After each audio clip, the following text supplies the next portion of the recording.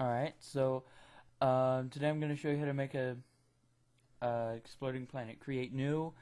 You can do whatever ones you want, but I'm just doing 700, as long as it's a square.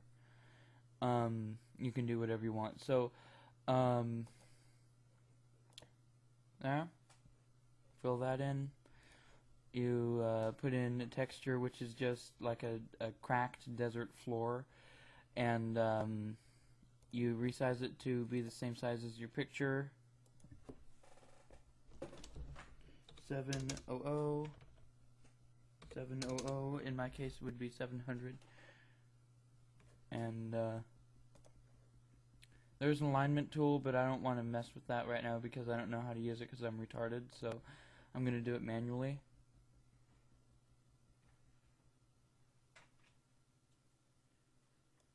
Now I'm going to pause it really quick.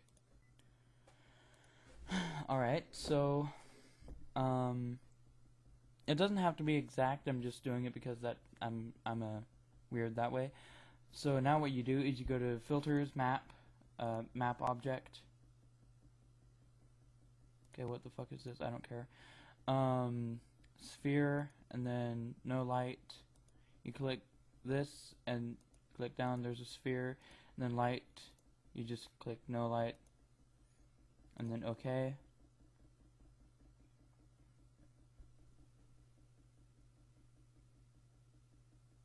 Oh, sorry. Alright, now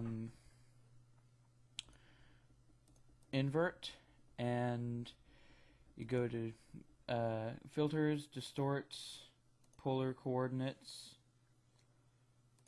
unclick two polar, okay,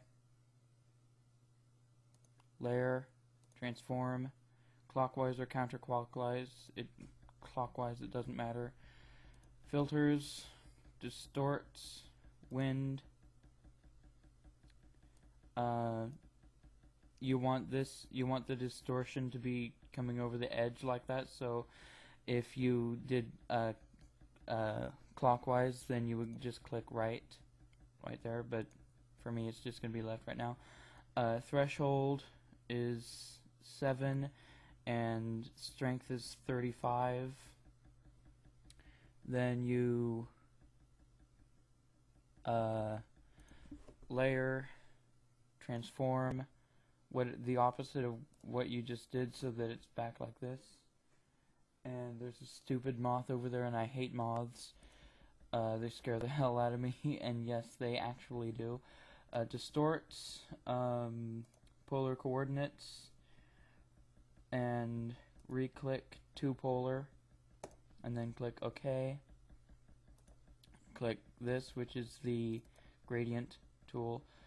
Click this, and then find the incandescent one, and then click colors, map, and gradient map, and there you go. That looks pretty cool.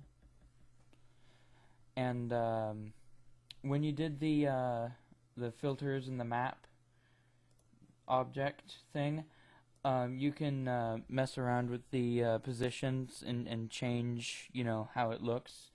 So I'll probably put that in another tutorial, maybe. So thanks for watching my vids, and later.